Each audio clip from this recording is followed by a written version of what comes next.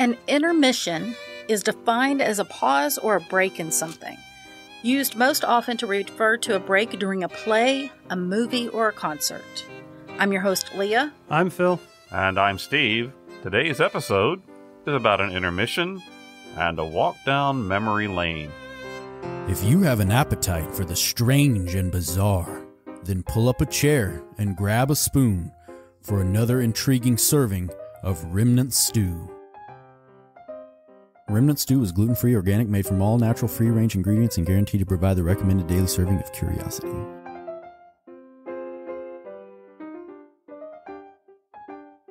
From the title of the episode and the teaser you just heard, you may be a little concerned that Remnant Stew podcast is coming to an end. Say it ain't so. I thought I would wait until the end to say anything, but I hate to keep you in suspense, so I'm just going to say it. We're out of here.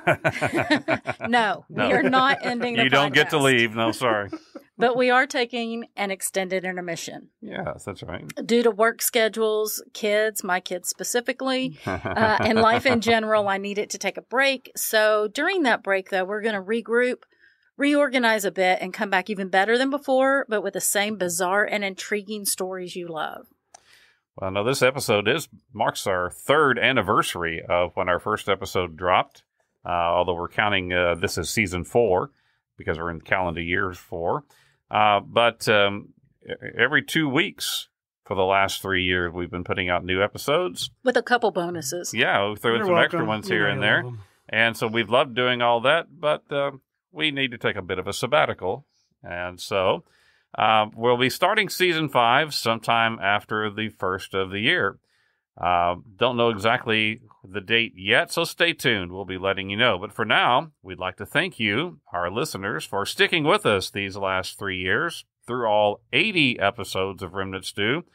And we want to thank you for the podcast being downloaded over 24,000 times. Yeah, 24,000.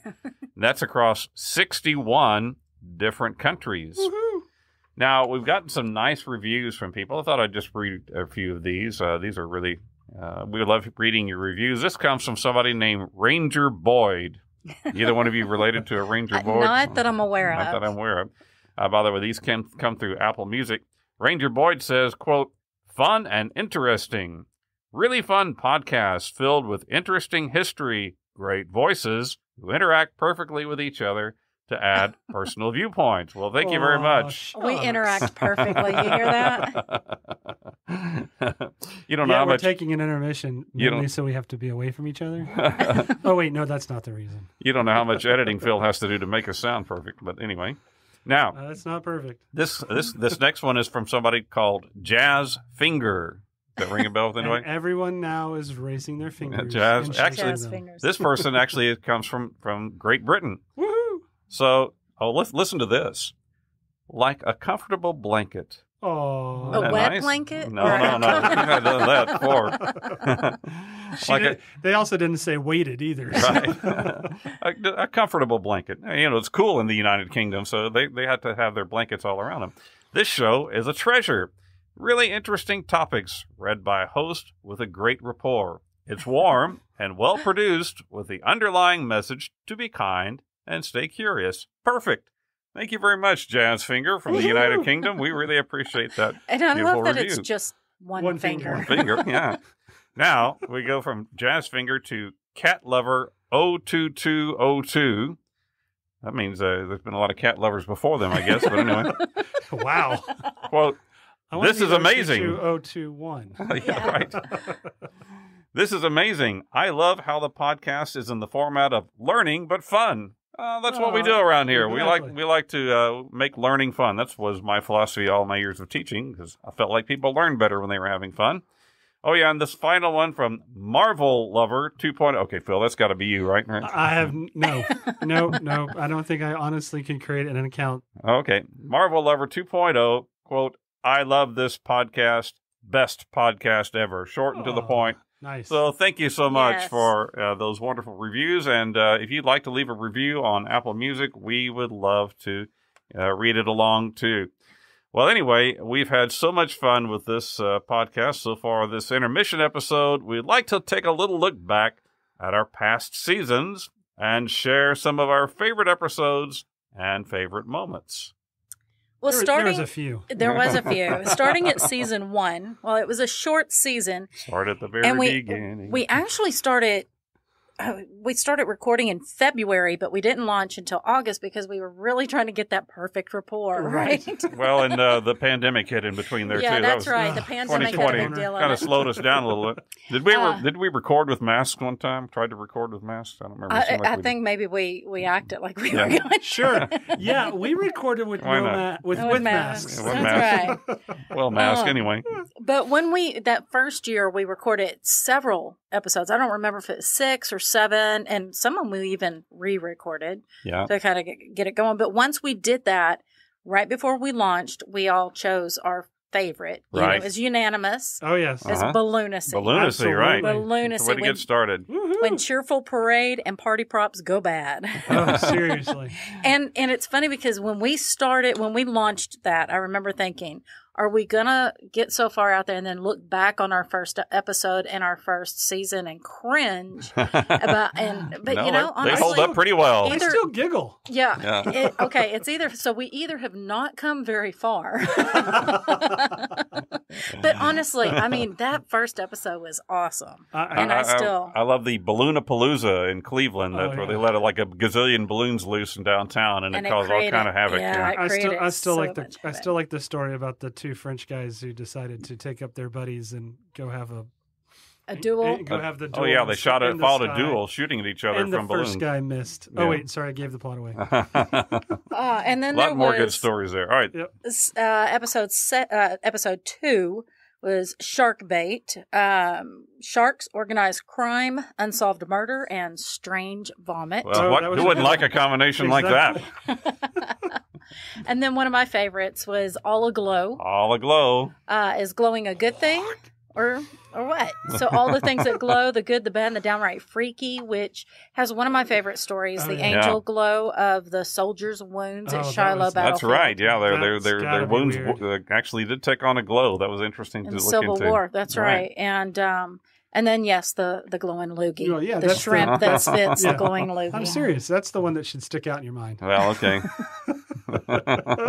And then we have Lost and Found, Finders, Keepers, Things Lost, Things Found, and Things both lost and found. Yeah, you remember that turtle that was stuck in that attic in Brazil for 30 years, and they finally found it. He was still alive. Still alive. Yes. Yeah. Wasn't that with a record player? Yeah, he was sitting in a record player, but they think he was eating termites all that time. So. Keep it away. I mean, that record player must be amazing now. Too, right? And then we had an episode just for our mascot. For our mascot, Sir Kraken. And thank you all for naming him. That's when we named him, I think. Right. In that one. Yes, and so we had the octopus that was dedicated to Sir Kraken. That's right. Sir Kraken and I have traveled many places since then, and we've got some more travel scheduled coming up. So we'll be watching our Facebook and social media for pictures of Sir Kraken's travels. I never thought I'd be jealous of a cephalopod. Especially a rubber one for that. We're constantly jealous of them, but this particular rubber one is a lot more well-traveled than I am. Well, then there's Yo Ho Ho and a bottle of rum, seafarers' lore and superstitions. Oh, that was a good one. And oddly enough, this was our most downloaded episode of all time. So people really love the Yo Ho Ho. I think that just screams that we have to do one of those this season. Yeah, we need a follow-up. Maybe Yo Ho Ho Ho. Well, later on we did do one on pirates. We'll get there, but right. And then for Halloween, it was around Halloween time. We did an episode called Spooky, about an ancient castle built to keep things in. The death whistle. Remember the death whistle? Oh, Lord, that thing was horrible. That was nasty. I'm just going to say it. You know how many times I had to play that just to make it work inside the episode? It's weird. It is creepy. It is creepy. I got told to put on headphones in the house. Yeah, I bet. No one else wanted to hear it. I guess so. I wouldn't want to hear it either. And then Lost Children and a prophetic dream and so many spooky things in that episode. Yeah. Then we had the four-legged soldier episode. That was a good one. And of course, we talked about horses and mules and those kind of things. But then there were some unusual four-legged soldiers. Well, there were some rats. The rat bomb. The rat bomb. And then there was the Polish outfit that had a bear as their mascot, a real bear. A real bear, yeah. Real bear. He traveled with them. It wasn't a circus, folks. No, he traveled with them. He hauled artillery shells and stuff like that. One of my favorite was about a little dog that somebody found in a foxhole way down in one of the Pacific Islands, like near Papua New Guinea during World War II. And it turned out to be some kind of a terrier, I believe, right? Yes. Yep. Really tiny little, it was only 4 pounds. And but one of the soldiers who found it, actually bought it from the soldier who found it, took him, trained him, and cleaned him up and everything, and he actually became very popular around the camp. One of the reasons that they liked him is that he could hear Japanese planes coming before the men could. And so when they saw him run for the foxhole, they would run. They would know to take cover. Do we have a clip of that? We do. Play? All right, let's play a little bit of that. He found in a foxhole, but he ain't no fox, I don't think," said Dare. Bill knelt down to examine the creature. "Oh, it's a little dog. I've raised all kinds of dogs back home in Cleveland, but I've never seen one like this," he said as he looked. "I'll tell you something, though. It's not a he. She's a she." Wynn bought the dog off of Dare for about $6, and he named her Smokey for what was left of her grayish blonde fur. After a bit of research, Wynn discovered that Smokey was a Yorkshire Terrier. Yeah. How she got to Papua New Guinea, nobody knows. Wynn found some food and water for Smokey, and soon she was up and following him wherever he went. Corporal Bill Wynn, he was assigned to the 5th Air Force 26 Photo Reconnaissance Squadron, a photo research unit which developed and interpreted pictures that had been taken from airplanes flying over Japanese positions. Much of their work was done in a large windowless trailer where film was developed and photos printed. Smokey was a regular fixture in the developing trailer, spending her time curled up in a corner while Bill worked. When Bill wasn't working, he spent his time playing with Smokey. He quickly realized that Smokey was a quick learner. In very little time, she learned how to heel, stand, stay, roll over, and play dead on command. Soon he began teaching her more complicated tricks. Smokey learned to walk on a barrel, which was rolling on its side. Then Bill set up 2 step ladders and attached 2 cables between them. With very little difficulty, Smokey learned to walk the tightrope between the ladders. The other soldiers in camp watched in amazement as Smokey even performed these tricks blindfolded. The little dog appeared to love to perform and would jump around in excitement as the other soldiers applauded and cheered for her. Oh, wow. One trick that Smokey performed was especially helpful to the soldiers. Her acute sense of hearing enabled her to detect Japanese aircraft long before anyone else. When she recognized their distinct roar, Smokey would run around in circles chasing her tail, then she would jump in a foxhole. That was the signal for all the other soldiers to take cover, for an air attack was imminent. Smokey is credited with surviving 150 air raids in New Guinea. Pretty amazing, isn't it? That is amazing. A military newspaper called Yank Down Under, this was for the soldiers that were serving in the South Pacific, was holding a contest to find the best mascot in the Southwest Pacific area. Bill borrowed some film from the photo lab and began taking pictures of Smokey. He had her curl up inside his Army helmet to show how tiny she was. In fact, we have that picture also. Then he snapped pictures of her on the tightrope. With the help of several soldiers, Bill rigged up a parachute for Smokey. One soldier climbed a tall tree while 2 other soldiers held a blanket. Bill snapped photos as Smokey was dropped from the tree into the blanket with her parachute deployed. The pictures, along with a description of Smokey's exploits, earned her first place in the contest, and she became well known throughout the South Pacific Theater. A short time later, Bill came down with a case of dengue fever. Dengue fever is a mosquito-transmitted illness, kind of similar to malaria. Right. He was taken to a field hospital for treatment, and Smokey was left in the care of other soldiers at the photo unit. After a few days, they took Smokey to visit Bill. Seeing Smokey again greatly cheered Bill and helped to speed his recovery. Now, the medics at the field hospital recognized Smokey from her picture in Yank Down Under. They asked Bill if he minded if they took Smokey to visit some of the other patients. Many of the men in the hospital were severely wounded. Some were missing arms or legs, and most were showing the effects of severe battle fatigue. The doctors and nurses were amazed as men who had been completely unresponsive became animated when Smokey was placed on their bed. She would curl up next to them, and they would slowly pet her. Sometimes they would laugh or cry or speak for the first time since their injury. The results were documented in medical journals, and Smokey is credited as being the very first recognized therapy dog. Oh, good dog. Good Smokey. That's awesome. After Bill recovered and was released from the hospital, he had made it a point to take Smokey to visit wounded soldiers whenever he had the opportunity. That's a great story. Yep. And that's just a small part of that story. So to hear the rest of the exploits of Smokey, you need to go back and listen to Four-Legged Soldiers. And that episode also started our oddity du jour. That's right. And it started with the spooky nursery rhyme that was due to it was a little town over in Britain that it was a surveillance, not a surveillance, but a an alarm. An alarm. That's the word I'm looking for. It was an alarm that kept going off, and who would choose that for the alarm? The alarm was some very weird creepy noises. alarm. Yeah. And it was a spider that was setting off the alarm. So, and that started that segment, the oddity du jour, which I think was a really good segment. Gives us a little break in our story to talk about something different. Completely off topic and off kilter. Exactly.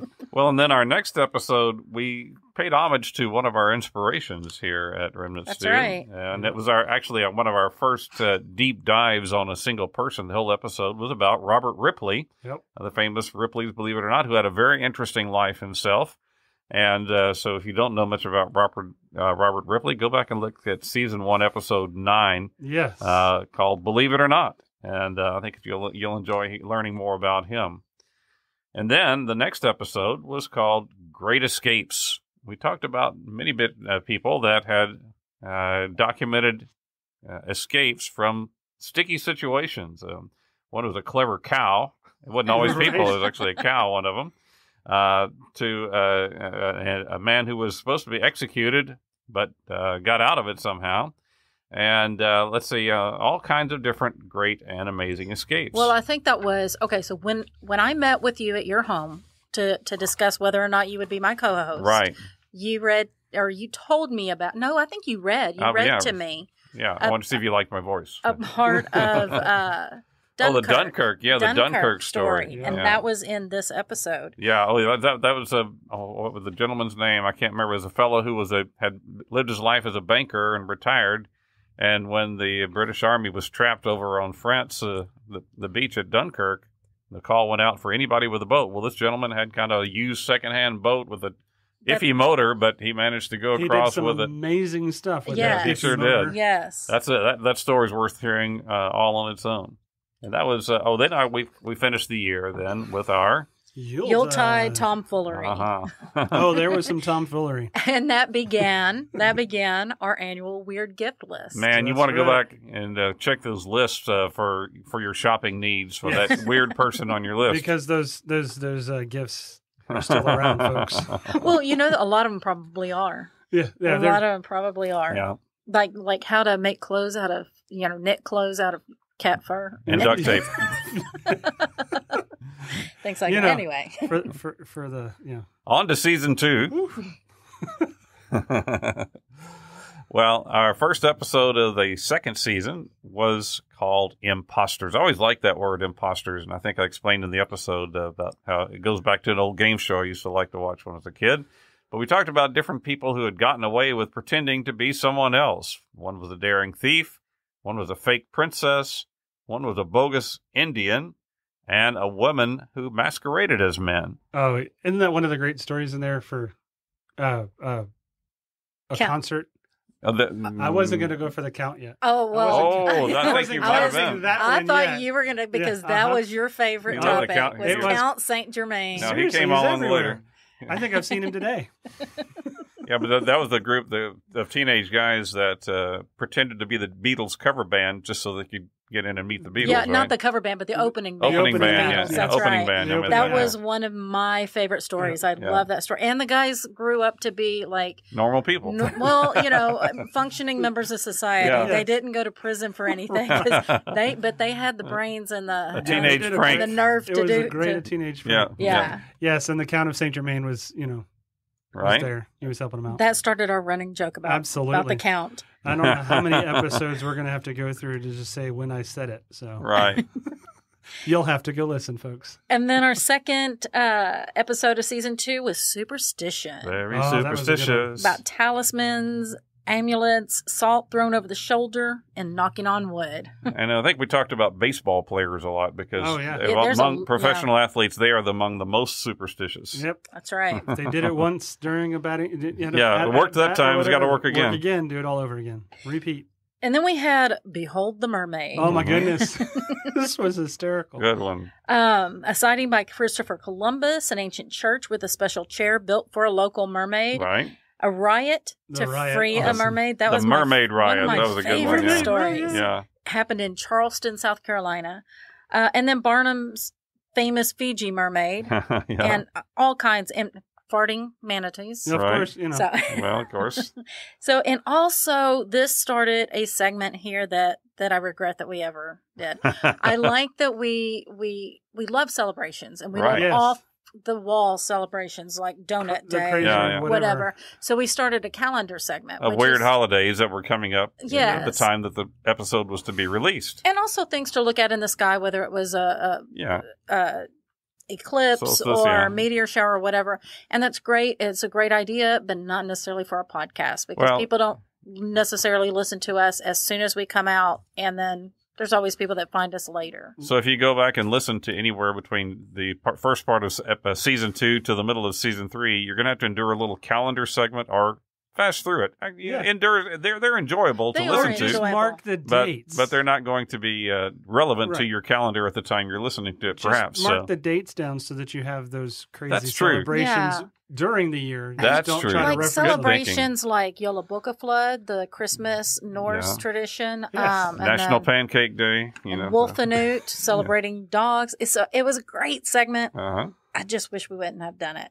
Well, it seemed like a good idea at the time. Not saying it's dead. It may just be revamped. Yeah, maybe. We'll see. So, Well, anyway, and speaking of timely stuff, we timed an episode to come out on February the 15th of 2021, which happened to be President's Day that year. Yep. With an episode called Positively Presidential, Weird Facts About the Presidents. A non-political delve. Non-political. No, we didn't take sides. We just told you strange things that occurred to the presidents. I think it seemed like George Washington was an avid fireman. Something you don't know about. Like that. Yeah. And then we went on to strange conflicts. Now that was an interesting. Thing. It says people fight over the strangest things, and sometimes it takes very little to spark tensions into a full-on rioting. Yeah, today we bring you stories, or in that episode, we bring you stories about the Hatfields and McCoys. Right, that makes sense. Pig War. Okay. Yeah. War of the Stray Dog. Okay, I can see that. I'm sorry.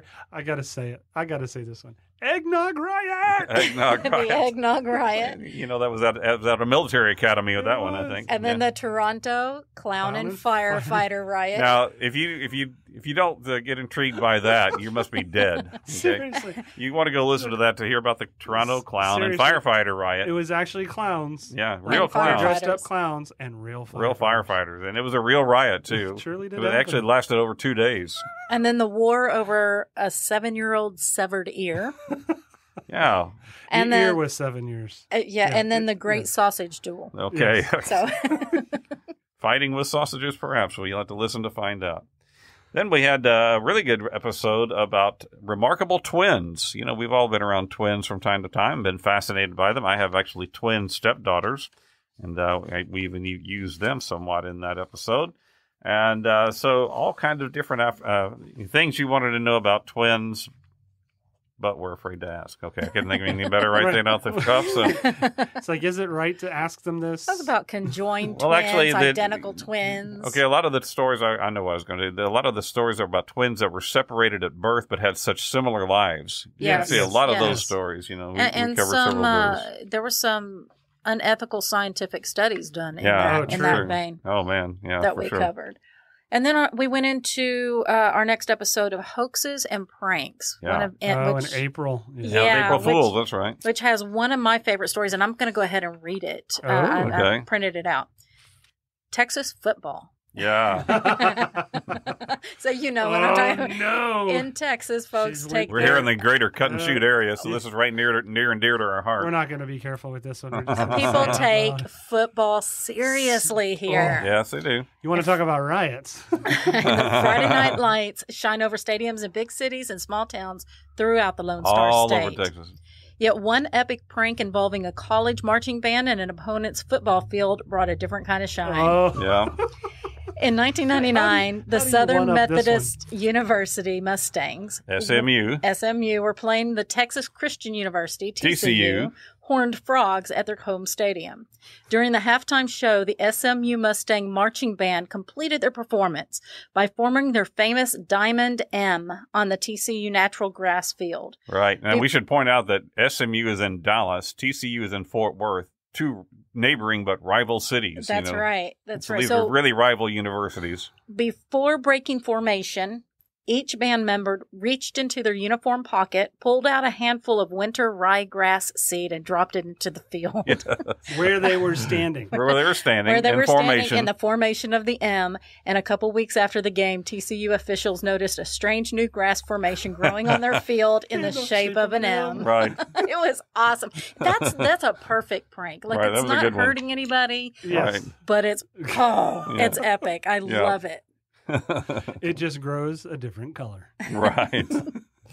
Then we had odd accommodations, and it seemed like we found, if you're looking for somewhere different to go for your vacation this year. This is a good episode to listen to. Yeah, that we had or to say, former prisons. Never staying there. Former mental hospitals that have been turned into hostel, youth hostels now, and those kind of things. So, the ice hotels, right? Those are interesting there. Some really cool underwater suites. Yeah. Right. Oh, and then for Mother's Day that year, we had a special episode about mothers called Hello, Mother. There was a song back in the 60s that was kind of, Hello, Mother, Hello, Father. We had Hello, Mother, and then a couple. Yeah, we had Hello, Father later. Later, we had Hello, Father. And I believe we had gift buying guides or gift buying guides. Whichever way for those episodes, too. Yeah. That works. We're working off the cuff here, no script. So, Then, Remarkable Inventions. Yes. Yeah, those are some. That was season 2, episode 10. Some of the most wonderful, bizarre, and downright weird contraptions. Yeah, that was the. Oh, I think that was the one that had the pistol mousetrap. Oh yeah. Yes. Yeah. But people didn't really take off. People didn't want a loaded pistol on their kitchen floor. And the oddity on that one is about cat chunking. Yes. Yeah. No cats were hurt in the recording of that episode. I'm just warning you now. Now, this was one of our favorite ones called Submarines and War Machines. Oh, that was great. Which we dove into all different kind of weird contraptions that had been invented for warfare, and with the varying degrees of success. That's true. They varied widely. Let's listen to a little clip from that one. You got that ready? I do.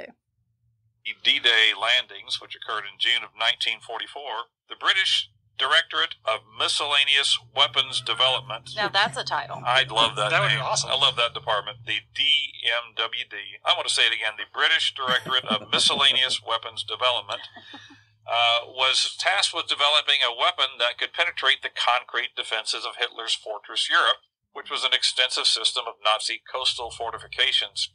So they came up with the Panzern drum, an enormous device with 2 wheels connected to a drum-like axle with rockets on the wheels to propel it forward. The axle drum was packed with explosives. Now, this sounds like something that Wile E. Coyote might have dreamed up, I'm thinking. In fact, I wonder if maybe the DWMD might have become the Acme Company after the war. But I was going to ask. The idea was that it would be propelled against enemy defenses, exploding on contact and blasting a gap big enough for a tank to drive through. Sounds like a great idea, right? Well, there was a lot of excitement on the day that they decided to test it out. Quoting from Mr. Donnell's article, when it was tested on an otherwise peaceful English beach, things didn't go quite as planned. It wasn't peaceful anymore. The 70 slow-burning cordite rockets attached to the two 10-foot steel wheels sparked into action, and for about 20 seconds it was quite impressive. That is, until the rockets started to dislodge and fly off in all directions. This sounds like a Wile E. Coyote Exactly. Cartoon. Sending a dog chasing after one and generals running for cover.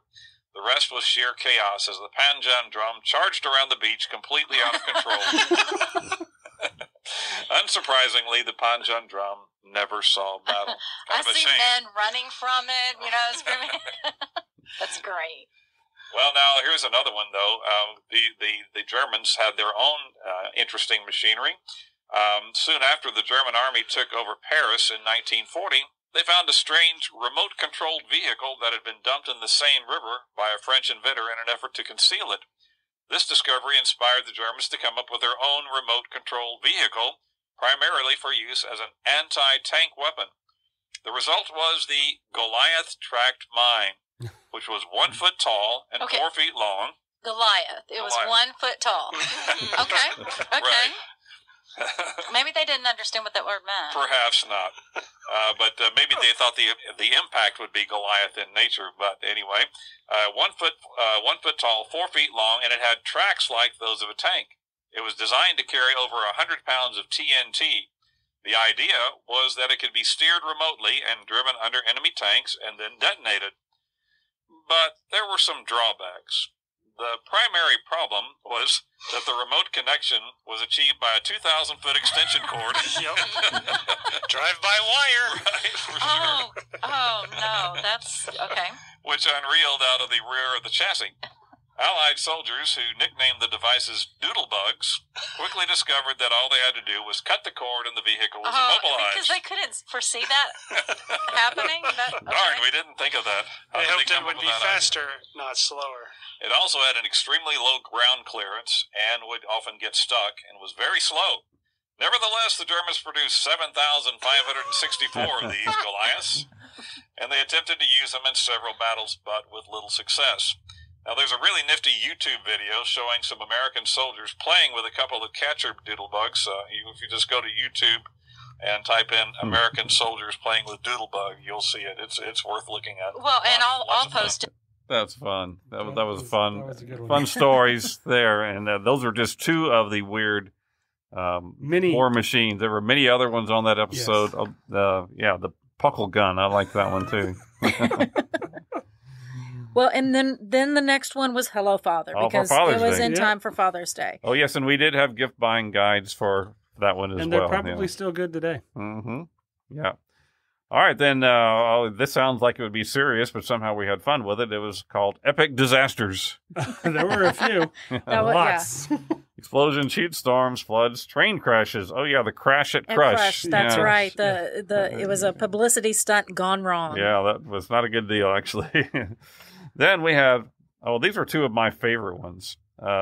Monumental oddities. Yes. Okay, monumental oddities, in which, we love roadside attractions, and there are many places around the country that have some of these, and we found some of the oddest ones, and that's what you're going to hear about on Monumental Oddities. And, on a recent trip a couple of weeks ago to the Midwest, Sir Kraken and I stopped in Casey, Illinois, and saw several of these with, I think it was the world's largest rocking chair, and the world's largest pencil, and the world's largest barber pole. They're always impressive to see. So you want to tune into that one. But we had so much fun with that one, we decided, why hold it to the United States? Exactly. Let's expand. So we came to the next episode was International Monumental Oddities. Oddities. Monumental Oddities worldwide. And, boy, we really found some great stuff there, but... Remember, that was like mannequin piss, the two men peeing? Yeah, that's right, yeah. And they had a number where you could text a message and they would pee out the message. Anyway, so very interesting. Not weird whatsoever, folks. Not at all. I mean, it's totally loud. Monument to Lab Mice. That was another one. That was a good one. And then, are you going to say it? Oh, yeah. The ultimate was in the Crimean region of Russia, the Enema Monument. This town needs an enema. Well, it seemed like what it was saying. It was in an area of in an area of health spas and stuff like that. So evidently, the enema was part of the well-known treatment. And they're celebrating. Phil, your comment reminded me of an old joke that I won't share here. But anyway. Something about if the Lord was going to give the world an enema, he would stick it in this town or something like that. Moving right on. Mind games. No. This was an inspiring episode. Mind games. Yeah, we go from that one to this one. Yes, okay. right. Yeah. So, and the teaser was the brain can do some really strange and odd things. Or think it. And in this episode are hallucinations, which they're always fun. Yeah. Prosopagnosia. Pareidolia. I think that's seeing faces and patterns. That's when you can't remember. Don't people. Explain it here. Let them. Like that. That's right. Go listen. Sensed presence and third man syndrome. Right. That is fascinating. And I think myself and I are always together. Episode where we also had the inspiring story of the young man who'd been in a coma for many years, but the researchers found out a way to communicate with him. Oh, that was awesome. That's right. So you want to go listen to the mind games for sure.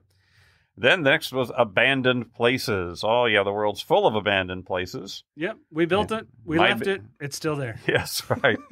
There's a lot of them, and they're interesting to explore. It seems like when I watch reels on Facebook, about every third one is people exploring some kind of an abandoned place. Urban exploration. Yeah. I would love to do that. I'm a little scared to do that. Yeah, it can be dangerous. So anyway, we've got some interesting stories there about abandoned places.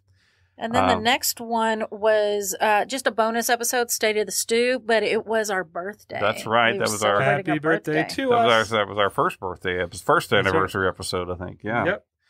And then Runes and Ciphers. One of my favorites. Yeah. Yes. And we talked about ancient runes, cryptic inscriptions, and the decoding of mysterious ciphers. And we talked about how, your regular Bluetooth, that logo is a rune bind. Yes, rune bind. It's two runes bound together, and they stand for a herald. King of Denmark, Harold. That's right. From 800 AD or something like that. That's right. Yeah. He was known for bringing communities together in communications. So now the next one may be one of our more important and inspiring episodes. It was fun too, but it was called Kindness Matters, and we found all kinds of, in our society today, kindness, unfortunately, is kind of in short supply. Mm-hmm. And we found a lot of really good examples of where kindness seems to take place. We talked about how the two Supreme Court justices, Ruth Bader Ginsburg and I can't think of the other guy's name. But they were on opposite. They were complete opposite sides. Yeah, of the political spectrum. They just died. It'll come to me later, and I'll say it when it doesn't matter. But they were best friends. Yes, they were best friends, and so. And we touched on the life of Fred Rogers, right? And some of the things that he accomplished. So it showed that we can find ways to be kind to each other, even if we disagree about things. Then we had 2 episodes about things that were in the sky. That's right. Look to the Skies. Part 1 was about meteors and eclipses and things of that nature that you natural can go phenomena. Out, natural phenomena. And then Part 2, all about aliens. Well, we'll see. Well, not aliens. UFOs. Questionable UAPs. phenomena. Yeah. That's right. Unidentified phenomena. In the news again recently here, too. And then, of course, our 23rd episode happened right around it happened right around Halloween, and so it's Curiously Interred. Right. Weird burial customs, odd gravestones, and those who are curiously interred. And it was one of my favorites because I love cemeteries. And we touched on cemetery symbols and then the grave sites of the paste eater. Yeah, right. And a couple witch graves. Sticky subject. And there was also that lady that was buried in her Ferrari. So yes. And the little girl her mother buried her in a grave that had stairs going. Had a window, Had stairs going to, Yeah, so she could go check on the side window. Yeah. Then we had some incredible survival stories. Oh, yeah, this was amazing people with incredible survival stories. And, here's a little teaser for that episode, too. The oddity du jour that day was bananas. Now, if that doesn't get you picked. You're going to listen to it. Right. I'm going to run right to that one first. Well, I'm not entirely sure about that, but I think it was about radioactive bananas, or how now we're talking radioactive. Now that's entertainment right there. You're going to pause this episode, and you're going to go listen to that, and then come back. That's right. That's right. Think of this episode as your guide to our previous, your roadmap to our previous, Yeah, if you are old enough to remember what a road map is. But anyway. It's not Waze, folks. And then Peculiar Mysteries, which I think we ought to revisit because there's so many mysteries. Many of these we're going to go back and revisit, I think. Put an asterisk by that, please. Oh, we've got asterisk. I'm sorry, my whole pages here are all asterisks. Oh, you want to go listen to them? Well, the asterisks are the ones that had the calendar segments. Oh, that's what that's about. Oh, I don't know. I just thought you were revisiting them all. I was giving it up. No, we do need to revisit some, but maybe not all of them. And then we rounded out the year with leftover stew. Yeah. Just bits of random trivia, bizarre stories that didn't make it into our episodes because when to that point, for sure. Yeah, when we research pieces left over, we pull so much together. So you wouldn't believe the amount of information we cut. Yes, and we have to pick and choose. So that was random bits of trivia. Right. And then we moved right on into season 3 with Strange Medicine. Yeah, when I go work out at the gym, I like listening to our old episodes, and I listened to this one the other day, and I had forgotten how strange some of these were. Yeah, that's really bizarre. I'm just going to say, you guys found some of the best random stories for all of these episodes, but that one you found some really bizarre ones. Yeah, like Mellified Man. Right, that was. And they ate it. Yeah, the human candy bar, basically. Well, and the reason that I want to say zombies, not zombies, mummies. The reason mummies are so scarce is because people ate them for medicine. Anyway. Seemed like a good idea at the time, I guess. All right, Phil, this one's yours now. This one's one you love. Mysterious People. Yes. Season 3, Episode 2, which the star of the show was the Count of Saint Germain. Yeah. Oh, that's right. I thought he was an imposter. That's not true. He was a mysterious person. Mysterious people. That's right. Yeah. That's right. It was season 3 that I kept bringing him up. Yeah, that's right. He shows up throughout the season, I think. Yeah. I think I mentioned him once or twice in 4 already.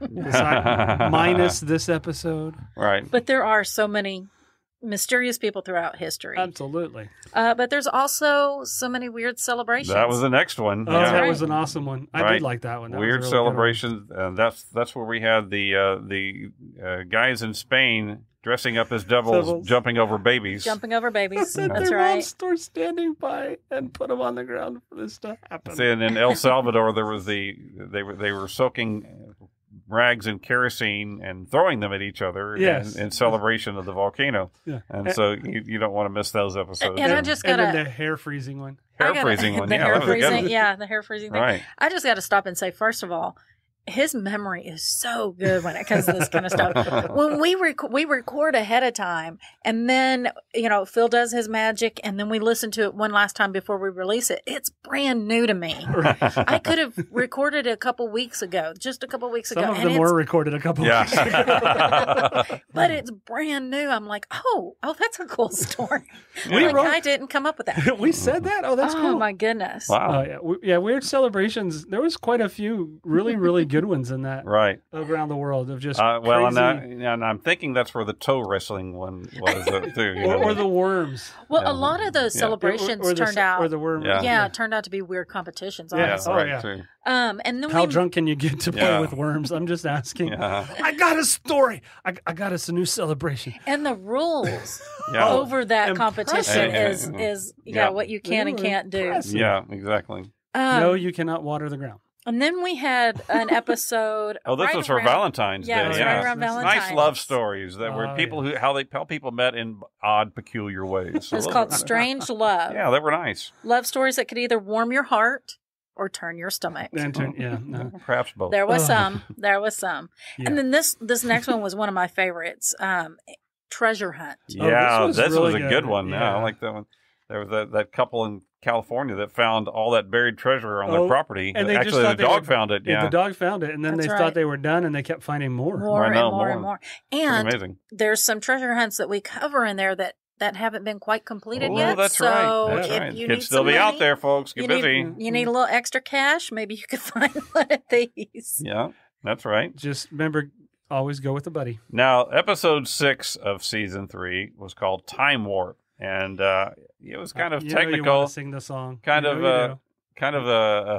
was very technical. It was very technical. I mean, a lot of information. I was explaining, how, the difference between the Gregorian calendar, the Julian calendar, and the Gregorian calendar, and how leap year is figured, and all this kind of stuff. And it was, pretty technical. And then the oddity comes up. The oddity itself. And Leah comes up with totally made that episode. Maybe one of the best clips we ever have done. This was probably the best reason why we started the oddity to do. Yeah. Okay, here we go, guys. Wow. Okay, my brain is hurting. So let's take a little bit of a break. And now for something completely off topic and off kilter.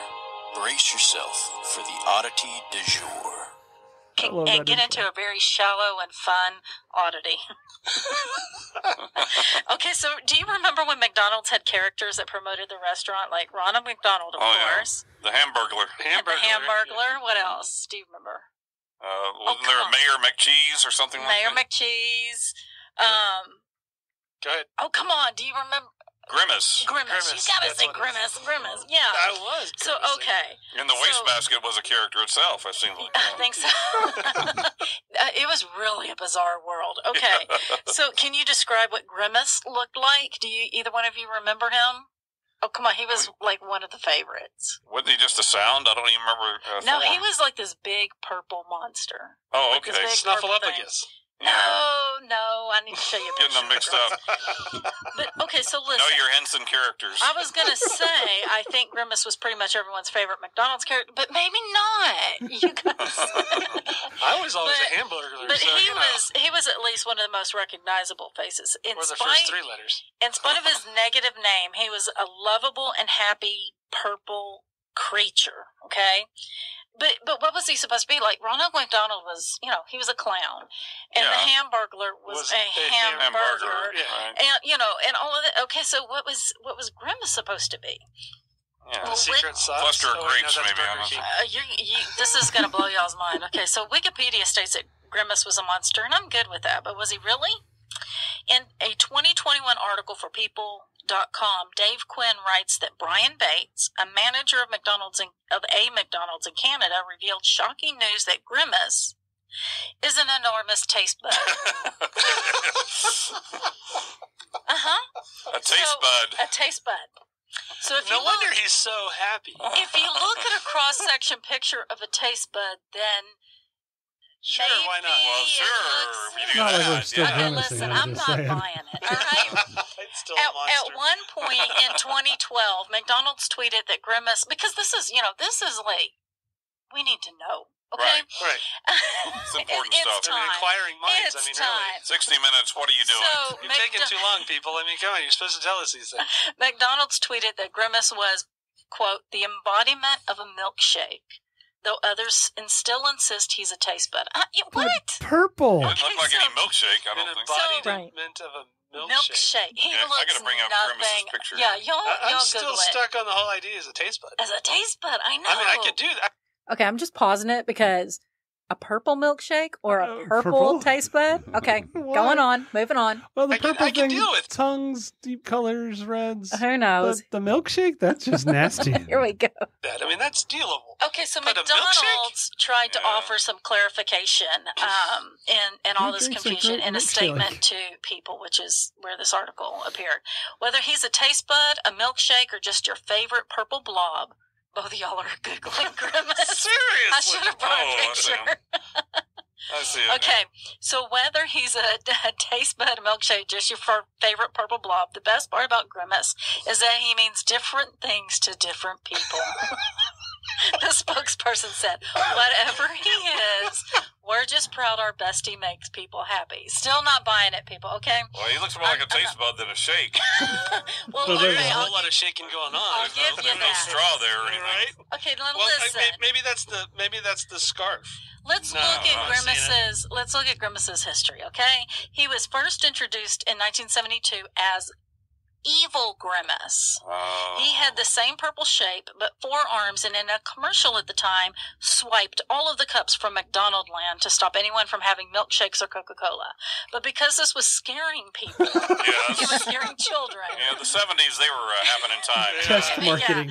Yeah. Roy T. Burgo Jr., McDonald's previous vice president of advertising, stated, "We changed him to a soft, plush, 2-armed blob of a sweetheart who only wanted McDonald's milkshakes and to hang out with Ronald." Okay? Okay, so he's a taste buddy milkshake. Yeah, Gee. okay. He's So, Okay, I can Grimace. deal with this. well, no, But okay. not the embodiment of a milkshake. Here's That's totally the thing. different. I think he sent him to reform school.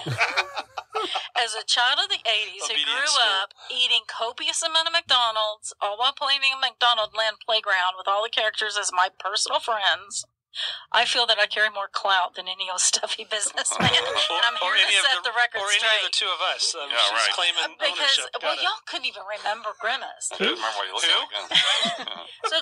So if he was created as a taste bud or the embodiment of a milkshake, that just doesn't fly if he was negative to begin with. Yeah. Are we supposed to believe that they were trying to sell more Happy Meals with an evil taste bud?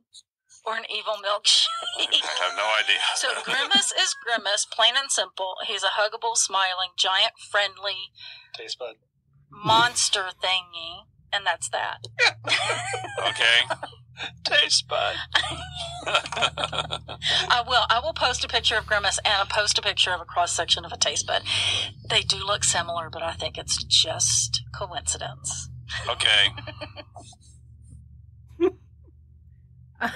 I'm surprised at how... Keep it going. Oh, really? Keep Is there going. more to it? Yeah, oh, yeah, there's more. Oh, yes. Keep going. Now back to the brainy stuff. I'm not sure how to follow that up.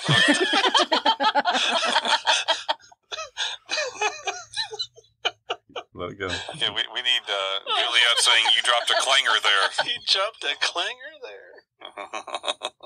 Okay. There we go. He is a rotund purple being of intermediate species with short arms and legs. He is known for his slow-witted demeanor. Slow-witted demeanor. His most That's a common taste bud. expression is the word duh. I wonder who stole that. Okay, so is that a milkshake or Yeah, a taste it's bud? Patrick. Like, It was Patrick's grandfather, Patrick Starr. I never thought you'd be a SpongeBob groupie. I love SpongeBob. Yes, I do. I hate SpongeBob. I do love him. And now back to something Okay, completely different. Let's reel it in. Well, now. Oh, that was fun. Oh my goodness, that was. Yeah. I can't. That was the comic relief of the serious. And I just want you to episode. know, folks, they originally asked me to edit that out. I'm I'm just saying it out loud. We were that there going was You so knew off best. script. comedy gold there. You need best, Phil. You need best. Who needs a blooper episode? You just leave Right, this we stuff leave in. them all in. Well, then our next episode, moving right along, was our next deep dive on an individual. This was a really interesting person who lived back in the late 1800s, early 1900s. You might have heard of the name Nellie Bly. Oh, she's amazing. Really amazing woman, and credited with really great accomplishments in journalism. Most notably, she had herself committed to an insane asylum so that she could write about it once she was released. And, Yeah, she got in, and then she had to figure out how to get out. Well, she had to prearrange with Right. somebody to come get her out, but it was 10 days later, So Oh, that's still eternity. so she acted like she was insane the whole time, but Anyway, And that episode started not really a segment thing, but an episode, a type of episode. It was called Portrait, yeah, where we focus on one person in history, right, yeah, Yep. or two people. yeah. Because there's a couple of those coming. Yes. Yeah, then we talked about some cryptids, American monsters, Yes. Yes, we did. And, those boogeymen you hear from all the time when you're a kid, or if you've ever been on a snipe hunt, Well, Yes. maybe these were real, maybe they weren't, but they certainly are real legends. And that was episode 8 of season 3. And then episode 9. We couldn't just stop with America. Right. We went on around the world. Yeah. Found some really interesting stories of, I have never heard of most of them before, but they were certainly strange and bizarre. Then, number 10 of that third season was Geographic Oddities. I love geography. That was my major. It's what I taught most of the time. And so we found some really strange and wondrous geography from all over the world. Oh, yeah. It was a good one. That was really, really good. And then moving into the weird again. Here we go. Far Out Foods. Uh-huh. And we came up with some of the weirdest dishes, or stories about some of the weirdest dishes. We didn't cook them ourselves. No, we didn't try. We didn't try this at home. But we had tuna eyeballs and all of that. But one of my favorites, the sour toe cocktail. Yeah. Up in the Yukon, there was that. Yeah, nasty. There was an old trapper that lost a toe, and it found its way into some. I don't remember if it was after dinner drink. I don't remember if it was vodka or whatever, but yeah, like the tequila with the worm. This particular kind of vodka one with had a the toe. Yeah. But when they serve it, they serve the toe in the cup, and you have. There's a whole. You got to leave it. Yeah, you have to leave it. Don't and take you it have with you, to folks. Not swallow it. But you have to touch it. Their saying was drink it fast or drink it slow, but your lips must touch that gnarly toe. That's right. That's right. But there were people that actually swallowed it. Oh, yeah. Then they have to go get another toe. So, and there were people that said that they donated their toe, or they pledged to donate their toe at the end of their life. When they were done with their toe, they for the sour toe cocktail. Yeah. They got to restock. Yeah, they do. Well, then we had a really interesting story, and we titled it as The Strangest Kidnapping You'd Never Heard of. Oh, that is a pretty awesome story. This was about it took place in the Hermit Kingdom of North Korea back in the 1970s. I believe it was Kim Jong-il, who was the dictator at that time, actually had a movie director and an actress kidnapped from South Korea and brought to North Korea in order to make movies for him. And the story is really interesting about how they got kidnapped, how they managed to adapt, and then how they made their daring escape. So you want to listen to that story. Great story about the kidnapping in North Korea. Then we had an episode called Secret Societies. Yes. And just about murky and weird societies like things the going Illuminati on behind closed doors, and Skull and Bones. Yes, all the kinds. Odd Fellows. Yeah, all kinds of secret societies. And then our next episode was Signs and Symbols. Kind of goes along with secret societies a little bit. Yeah, symbols, and that's one of my favorite topics. Right. But and we discussed so many different symbols and where they come from. I remember we talked about that medical symbol that's got the snakes on it.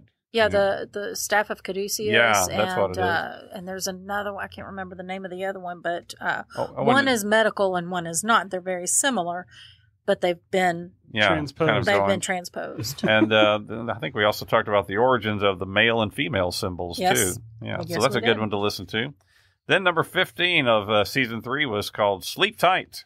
All about that mysterious thing we call sleep. Yeah, really. That eludes some of us, and some of us still can't get enough of it. Yeah. REM sleep and sleepwalking and all kinds of stuff. Yeah, I've had sleep studies done, and I've gotten some help with my sleep. I'm sleeping great these days. Thank you very much. Good. We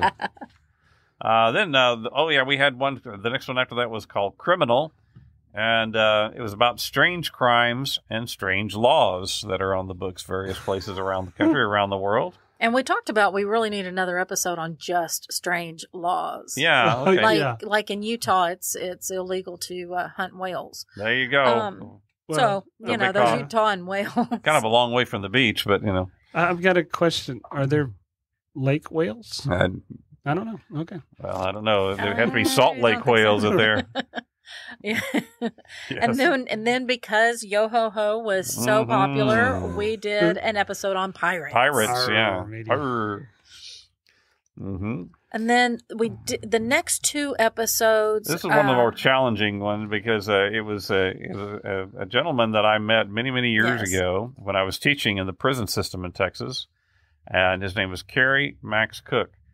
And Kerry Cook spent 20 years on death row in Texas for a crime that he didn't commit. A horrendous murder. Right. And so we brought him and his wife into our studio and had a really great conversation with him. And it took a lot of work to kind of edit it down. We had about 3.5 hours worth of sound, and we got it down to 2 hours in somewhat of a cohesive timeline, because he tended to kind of ramble a bit and go jump forward and jump backward. But his story was really horrific and fascinating at the same time. That's right. So I really encourage you to go back and listen to the Kerry Cook episodes. Then that year, episode 20, this was a good one called Say What? That was a good popular saying back in the 70s, back when the McDonald and Grimace was being invented. But we talked about a lot of idioms, those sayings and where they come from and what they might actually mean. I think idioms are difficult for people who are learning English because sometimes the words themselves don't convey the actual meaning you mean when you put the words together. That's right. Yeah, like break a leg.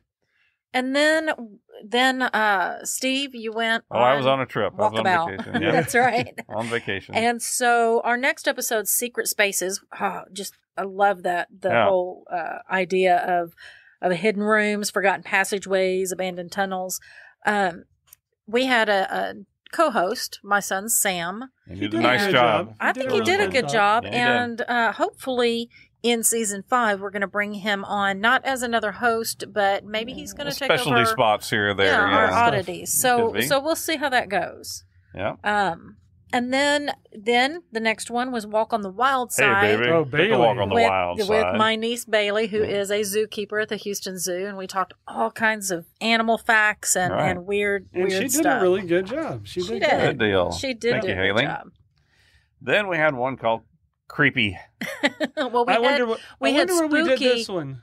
Yeah, you wonder. We had Spooky the year before, Curiously Interred, and now we had Creepy. Yeah, because you got to get ready for that spooky season. Well, and our oddity that time actually kind of went along with the Creepy because it was about how this lady found King Richard III's grave in England under a parking lot. Under a parking lot. She just knew it was there, and they started digging, and certainly it was. So. Ta-da! The next episode was one of our absolute most popular. Yeah. It's Once Upon a Time, where we explored fairy tales, bedtime stories, nursery rhymes. And they're not as pretty as we make them out to be, folks. What are the meanings behind them? Yeah, right. Well, a lot of them their origins were not pretty stories. They were to warn. Right. And scare them kids. Scare the kids. Yeah. That's right. All right, then another holiday episode. Actually, this was kind of a Thanksgiving and Christmas combined episode. We wanted to give you that gift list. That's right. You wanted to get it out first because people were clamoring before, hey, get the gift list out earlier this year. So, we did that. And so that's a good one to go back and listen to. Then we had another deep dive, portrait, as you might say, only on 2 unique fellows, Harry Houdini and Arthur Conan Doyle. You might call them frenemies, but they had the relationship they were going. Well, they had a really good friendship for a long time. Right. But their friendship did not last through the spiritualism movement. Right. They were on very opposite sides of it. Right. Houdini was a doubter. That's right. And then I guess we had Christmas Stew, then a mini episode at the end of that year. That brings us up to this current season, Season 4, Episode 1.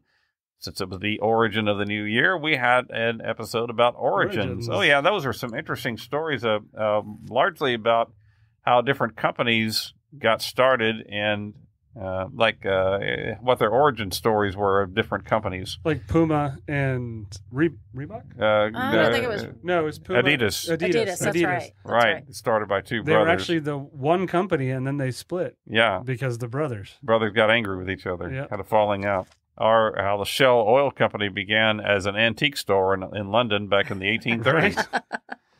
Seriously. And then we had a quirky little episode called The Hand. Yeah. It's all about the extension of will, whether we use it to extend goodwill, invoke bad will, symbolism. Hand gestures were a big part of that, legend and lore. And so, that was a weird episode, I'm just going to say. And speaking of the greater cut and shoot area, we dove into the hook'em horns and gig'em Aggies symbols of 2 of our most illustrious universities here locally. And then we had, this was a great one, National Parks. Yeah. This was really one of my favorite ones. You really could do an entire we'll go podcast on just national parks. National park weirdness. Yeah, absolutely. And then now this was it's interesting. People say, how do we get our ideas? Sometimes they just come to us. They just walk in. Sometimes they're there to hook up your cable. And that's exactly right. That's what happened to this gentleman back last fall. A gentleman came out to hook up my internet. That's right. That's right. And I began chatting with him, and turned out I asked him where he was from, and he said he was actually from Cuba. He grew up in Cuba, Mr. Jorge Terrell. And the more he was talking to me, the more fascinating I found his story. And I thought, we've got to get this story recorded. And so he came in and spent about an hour with us, telling us about not only his life in Cuba, but his wife and the difficulties they had there, their families there, and then how they managed to come here and the difficulties of getting to the United States. And they've been here for about 10 years now, and so they're doing very well. They're very successful here. And they didn't come over together. No. He had to make his escape. Right. And then she made her escape, and they were both harrowing experiences. And then we asked him at the end of that interview if he had anything else to say. And, let's just play that little clip, Leah. Okay, here we go. It needs to be here in his own words. Or is there anything else you'd like to add? Anything that we haven't asked that you wish we had, or anything that you want to say about your story, your experience? I just want to say that I'm so proud to be here. I'm so thankful to be in the United States. This country opens me the door and give me hope again, or I would say first time, and makes me dream again with a better life for me, for my family, my daughters. I can't be more happy, and I just want people to think about it a little bit, about what we got here, and how about we need to protect it. We need it. We need that freedom. We need that right to speak, to say whatever we want to say, because that's really big. Right. Really thankful with you guys to give me the opportunity to tell my story. You're making us all tear up. Thank you so much for coming here and telling your story. It's my pleasure. I guess that's one of my ways to fight back against all the socialists and the communists that for years have been killing people back in my country. Yeah, so inspiring. He was such an inspiring person to meet and talk with, and his story is just really incredible. Yes, and he came here, and his wife came here, and they both worked so hard to build a life, and they do have that. Have a good life here. Yeah, things that we take for granted. It was a reminder about the specialness of this country. Well, then we had our episode called Psych. This was one of your favorites, Leah. Or Psyche, yeah. Psyche. Yeah. Which the teaser says psychology is a study of human mind, and of course there are many strange disorders and syndromes. Oh, that's right. And we delved into strange ways that things can go wrong in the human psyche. Yeah. and very interesting stuff, but the oddity was one of my favorites. Oh, yeah. The neathing pole. It's a way to curse someone, in a very Norse way, to curse someone with things you may have lying around the house, such as a very long, large, sharpened pole and a decapitated horse head. So just hanging around. Yeah, just I saw that on a movie once, but okay. So yeah. And then we didn't call it a portrait. That's not in the title of it, but Race to the South Pole. So it was really a deep dive into the. Yeah, it was a kind of a portrait about the two gentlemen, Robert F. Scott and Roald Amundsen. Scott was from England, and Amundsen was from Norway. And in 1911, they were both trying to be the first to reach the South Pole. And the different approaches that they took For sure. And the different results that they achieved and then what happened afterwards. Just a really interesting story, I think. Then, I knew we were going to do this one. Saw Premonition. this one coming. Premonition, yeah. Those times when people have been able to know something was going to happen before it actually happened. There were a lot of really interesting stories there in that episode. One I'd like to revisit, I think, because there was so much more information that we left out, and then more stories that I've come across in the meantime. Came up, yeah. Right. Sometimes they were premonitions about things that were going to be bad that did happen, but then there were others, like there was the little boy who was Johnny telling Cash. people at his church for months and months that Johnny Cash was going to come sit down, and they were going, yeah. And then one day, Johnny Cash and June Carter happened to be in New York where they were, and just, there's a church. Let's go in. That's about to start. And they walked in, sat down right by him. You know that kid. You know that child was every time he sat in that pew, he would just scoot over just a little bit more so that they would fit. Right. And shoo anybody else away from sitting there. Now, this next episode was one that was actually referred to us by a person. By a listener. That's Yes. right. By a listener, yeah. And we named it Bee's Knees. Right. And it was all about the legend and lore around bees. Right. Around honeybees. Bees, for sure. And then, this was a good one. We had strange sounds. Sounds, From the bloop and the wow signal. And we drilled Phil crazy because he had to, put all that together. Clip it all together. But it sounds really great. It came together well. It did. It really did. It was a lot of work, though. It was worth it. It was fun. Then I like this one. It was called The Sisterhood of Spies. This was episode 10. Was really good. Season 4, episode 10. And which we talked about women spies. Mata Hari. Mata Hari was one. And then some that you haven't heard of that really did remarkable, brave things. Then we had another interesting interview, another visitor here in our studio. And Leah, you found this gentleman. So yes, Mr. Bill Torgan. Right. And the episode was on hypnotism. Right. Because he's a local hypnotist. And by profession, he was by profession to help you work out different things in your life, addiction to alcoholism, smoking, or eating, that sort of thing. Seems to help a lot of people, and we talked about some of the concerns about hypnotism as well, right. And there are those, but it does seem to be helping some people. Then we talked about odd churches. Oh, this was awesome. Season 12 was odd churches. Very unusual churches, yeah. They were... I really like the one that, comes as an inflatable. The inflatable church. Church. Yeah, that was a good one. Started out as being... Including inflatable stained glass windows and candles. So, how you get inflatable candles, I'm not sure.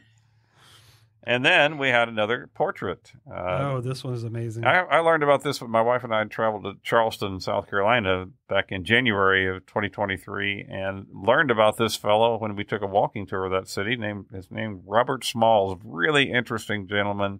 Very inspiring story. So I encourage you to listen to that. That was one we had a hard time getting through a little bit. I know that you could hear in my voice as I was telling part of his story that I was tearing up at his victory because, we just need to say he was a slave, right? That worked to free not just himself but his family and several others. Several others. Just his perseverance, and then at the end, at the end of the Civil War, all that he also accomplished. Right. Yes, he accomplished a lot. Yeah, he went from a slave to a United States senator. Yep. Yes. And voted back several times. Yeah.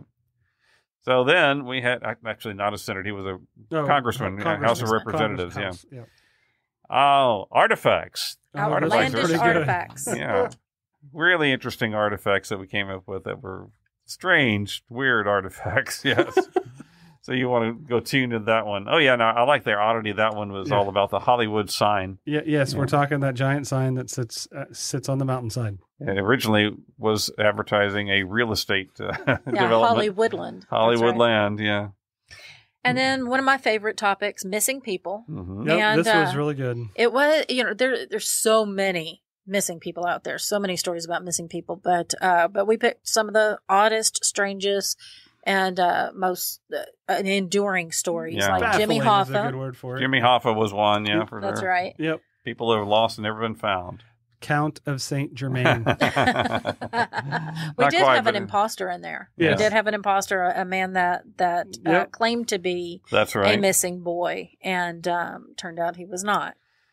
And then our last episode before this one was called Weird Science. And we had some really good stories. Oh, yeah, I remember the scientist in Israel who taught the goldfish how to drive. Drive. Oh, that's Driving right. goldfish. That's right. Yeah. That was pretty good. You know, you put that on your resume.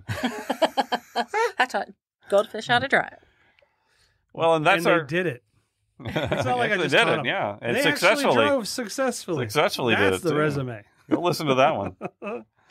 So that's our take on 3 years, 4 seasons, and 80 episodes of Remnant Stew.